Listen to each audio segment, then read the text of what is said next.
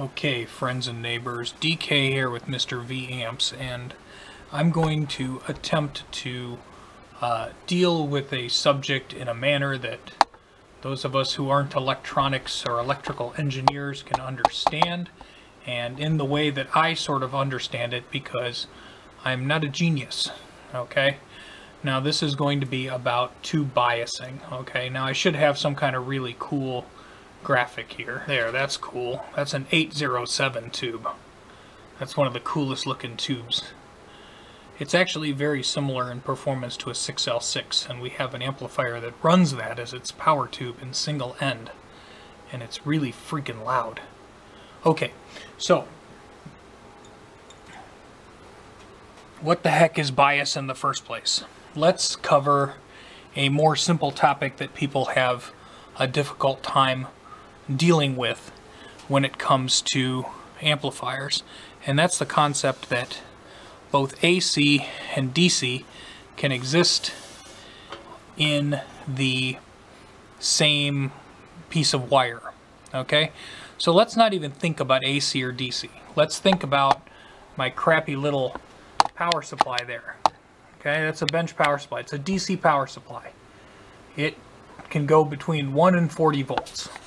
Okay, but let's use the simplest numbers we possibly can. Okay, now let's just say, for example, I turn my DC power supply on to 1 volt. Okay, and I were to read the output, it would be 1 volt. Okay, we got 1 volt.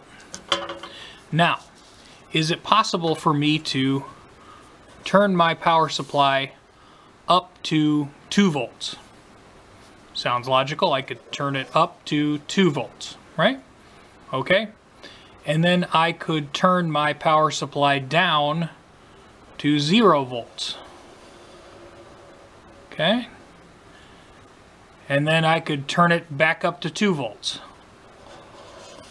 Okay, well, I'm going to run out of real estate, so I'd be up here, you know. I can essentially take my power supply, which has 1 volt, and I can turn it up to 2 and turn it down to 0. Logical, I could do that. That's actually what's happening in your tube amp, except the numbers are a heck of a lot higher. Okay?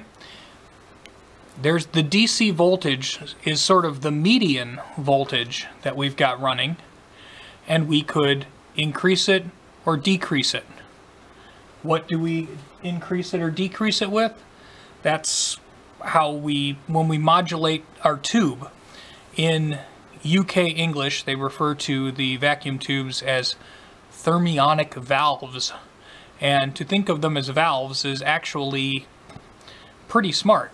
If this was water and I was running 1 gallon per minute, I could turn the spigot up so it put out 2 gallons per minute, or I could turn it all the way down until it was off, and then I could turn it back up to 1 gallon per minute.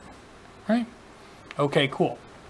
Have we got that? I think we got that. That wasn't too hard. Now, let's just take another example here of what we have going on in our amp. So I'll draw it again, and I will set 100 volts as our median voltage, and I could go up to 110 or 90, plus and minus 10 volts.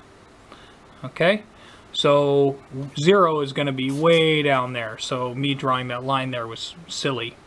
But I have 100 volts, and I'm going up to 110, and I'm going down to 90, and I'm going back to 110, and I'm going down to 90. Okay, fair enough. Now, if I were to use a capacitor and put that in circuit with this, that 100 volts would be blocked. Okay, so what would I get out of the other side? Well, it wouldn't be this. In a perfect world, on the other side of my capacitor, let's kick the camera, that's good. I would see a signal that looked like, so if this is the 0 point, I would have a plus 10 and a minus 10. So on the other side of my capacitor, I've got, you know, minus 10, plus 10. I've got my signal there. Okay, that's what I would get on the other side of my capacitor. It's also what I would get on the other side of a transformer, sort of, okay?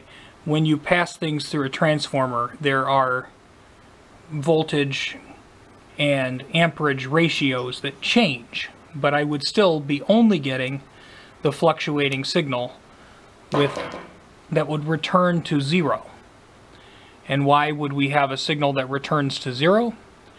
Well, it's for the sake of a speaker. If you've ever put a battery to a speaker, what does it do? It pops forward and then burns up.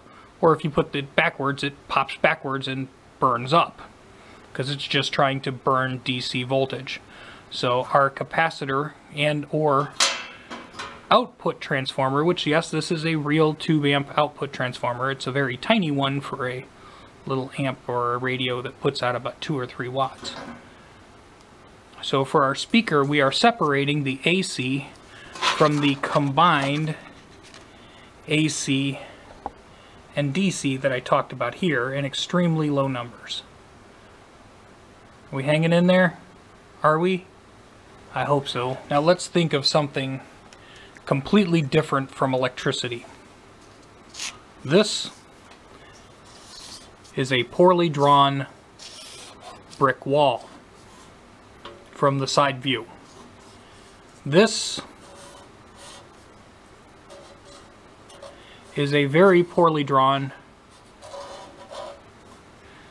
don't get dirty on me, put a hose there and we'll have a motor over here. This is a pressure washer that can spray massive amounts of water onto the wall. Okay? That's really silly, isn't it?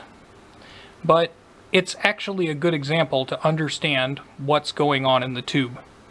If we equivocate the water to the electricity, we have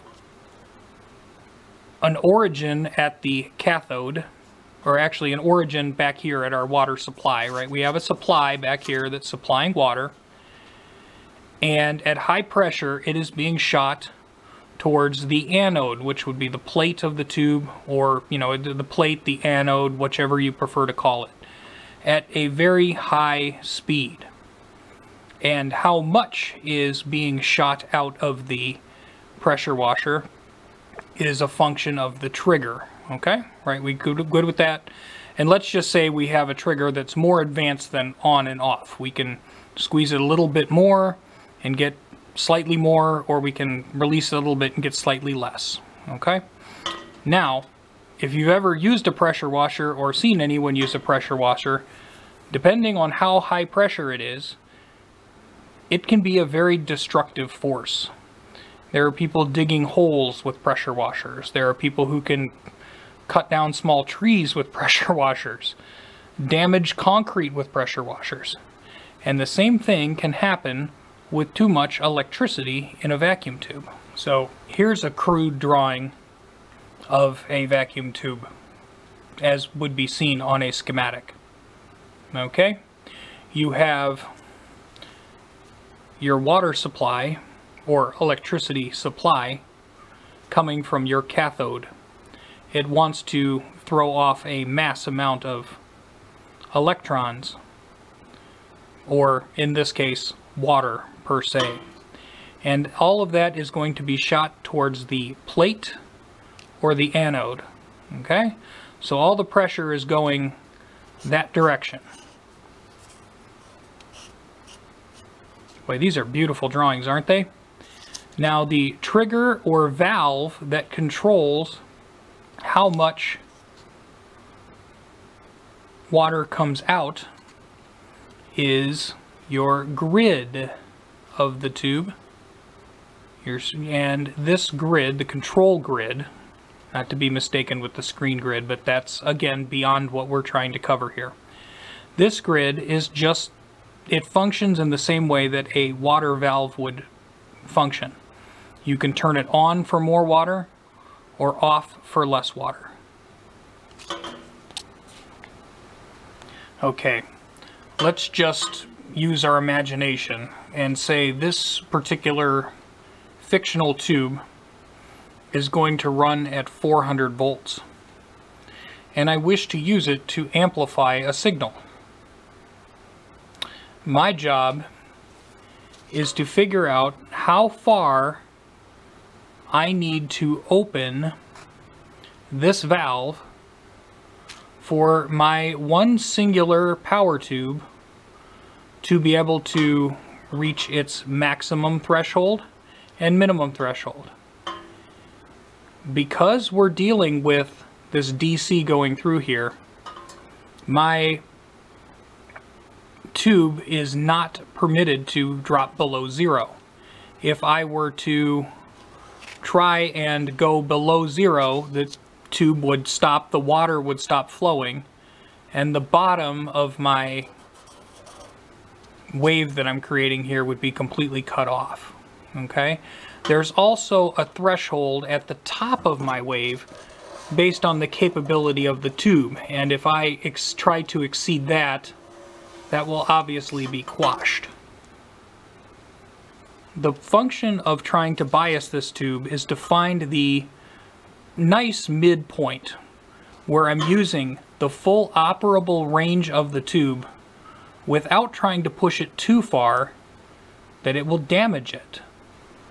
Okay, now how does one determine what all of these magical, mystical numbers are for biasing tubes and things like that? We simply have to look at the spec sheet of our tube. This is one for an 807 tube. Not exactly the RCA one, but it's going to be almost identical. Okay, so things we care about. Maximum anode voltage 600 volts. That's a boatload. Most of your guitar amps aren't going to put that on anyway. They're probably going to be more like 450, whatever. Going to be hard to hurt this puppy. And our maximum anode dissipation or plate dissipation is 25 watts. Okay?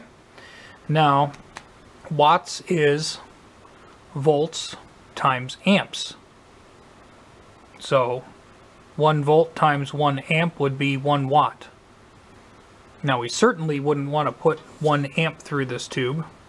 That would destroy it, because if we had, I don't know, 400 volts and 1 amp, that would be 400 watts. Far, far more than this tube could take. So we're going to be in the milliwatts range if we wanted to use this as a typical Class A single valve amplifier, which is what we intend to do for our demonstration. Now, we can use a little bit of mathematics to figure this out, but all we have to do to sort of figure out what the ideal point is to read our specification sheet. If we were, for example, running our amplifier at 300 volts, plate to cathode, 300 volts, it suggests that we would have 83 milliamps of current. So whether we're setting it with a cathode resistor or by turning the grid off, we would want to bias the tube at 300 volts so it was flowing 83 milliamps. And let's just do a quick fun math problem. 300 volts times 80 milliamps, so that's going to be 0.083, actually 83 milliamps, and that equals 24.9 watts. That is well within the specs of the tube and is running the tube about as hard as it was intended to run. You notice they selected 83 milliwatts rather than, or 83 milliamps rather than 84. You really don't want to push past the 100% threshold in Class A. Generally floating around 90 to 95%. They're running at about 98% here. And now it's tomorrow due to a dead battery, and I realized yesterday I said something stupid. When we were looking at the other example at 500 volts, it was 50 milliamps at 500 volts that would give us the 25 watts for plate dissipation. This is for a Class A single-ended amplifier. Now, we also have examples for a Class AB, a push-pull type amplifier. And if we look here, we're going to see a little bit different figure. So here I am correcting myself again when I go to watch this back and edit. So what we have listed for our Class AB amplifier is the anode voltage is at 500 and the anode current is set to 100. Now wait a minute, when we were in Class A we had 500 at 50 milliamps, so you're running the tube twice as hard? No. This is for a 2-valve push-pull amplifier. So we have 2 tubes, so essentially we're still running 50 milliamps per tube, just like we were in this example. Alright, so hopefully that didn't lose you. They are talking about using a cathode resistor here, and they actually have some recommended resistors for the cathode. So you're looking to achieve the 25 watts if you are using a amplifier biased with a cathode resistor. Okay, so we've covered biasing a 807 tube and what the manufacturer recommends. In their description there, they actually did all of the biasing that they suggested was cathode biasing. There are 2 different ways to bias an amplifier. You can bias it with a cathode resistor, or you can bias it with the negative voltage applied to the grid. Okay, now I'm talking technical smack again, so let's see if we can talk about that really quickly. Here is our picture of our tube here, and if we apply a resistor here, right, we apply a resistor here, that is going to resist the amount of current that can flow up through the tube. Pretty straightforward. The value of the resistor is going to depend on how much plate voltage and what type of tube you have. The second option, which we see any of these amplifiers that have adjustable biases, and we have that little pot to turn and we're looking at our little meters and things, and what we are doing is we're applying a negative voltage to the grid to turn the tube off. And this is probably going to be somewhere between negative 30 and negative 50 volts is typical. But again, it's going to depend completely on the types of tubes that you have. The way one biases the tube is going to vary on the circuit type that you have. A or AB, it doesn't matter. If you are using a cathode bias method, you are permitted to go up to the rating of your tube. In the case of the 807, it was 25 watts. In the case of a 6V6, which I have selected here, it's 12 watts. So with cathode bias, you are allowed to allow enough milliamps to get you up to 12 watts. With a Class AB amp with a fixed bias where you would be setting a voltage on the grid, they would recommend that you go to a maximum of 70% of the 12 watts. Okay, so 70% of 12, grab your calculator here. My brain doesn't do math automatically quickly, sorry.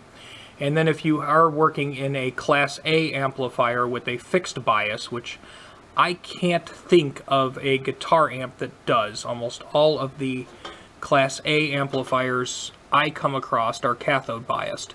But in that case, they recommend a maximum of 90%. Okay, so that's all we're really doing, is we're just trying to figure out how far we turn the tube on before we put it at risk of damage.